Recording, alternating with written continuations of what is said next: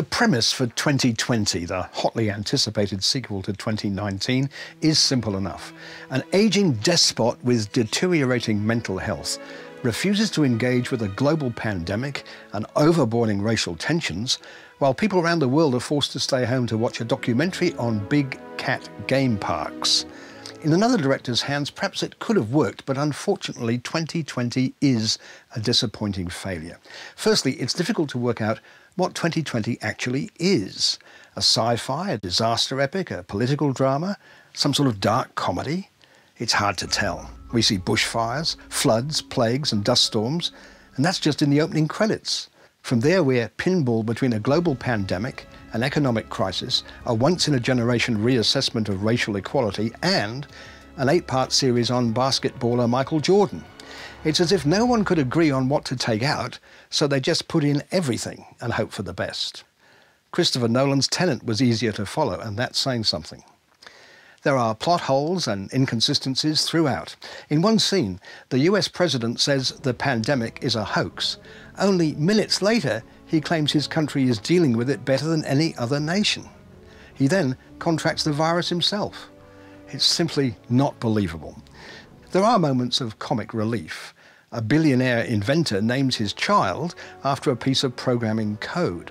A columnist for the Australian newspaper is awarded an Order of Australia for services to men's rights. Good Lord.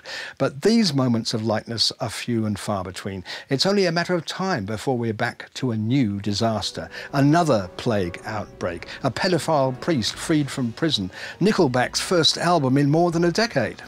In the end, 2020 is simply unsatisfying. Despite all of the turmoil and upheaval, nothing really changes. It's hard to think of a less enjoyable production. What do you think, Margaret? I loved it, David. Really? It was a satire, David. It's not meant to be taken seriously. I mean, didn't you love that scene where the US president suggests everyone drinks bleach? He looked pretty serious. It's not meant to be taken literally. Like when the Prince of England announces his retirement when he doesn't even have a job. Brilliant. I'm not sure. Or when the Prime Minister of Australia announces that everybody has to stay at home under all circumstances and then announces 384 specific exemptions. I mean, that's so droll. I thought that was originally a Monty Python sketch. It was. And what about the leader of North Korea dying 4 times? It was a metaphor.